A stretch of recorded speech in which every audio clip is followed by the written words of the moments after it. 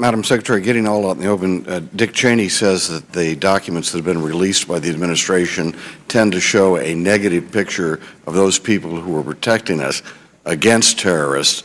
And he says there are there are several specific documents that are being kept classified by the administration that would show that any time there was a problem, people tried to correct it.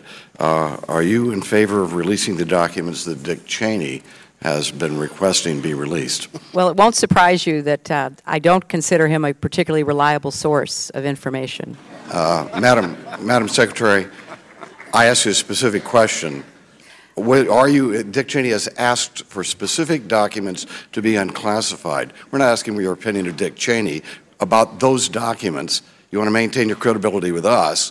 What is your position on the release of those documents? Well, Congressman, I believe that we ought to get to the bottom of this entire matter. I think it's in the best interest of our country, and that is what the President believes, and that is why he has taken the actions he did. The time of the gentleman has expired.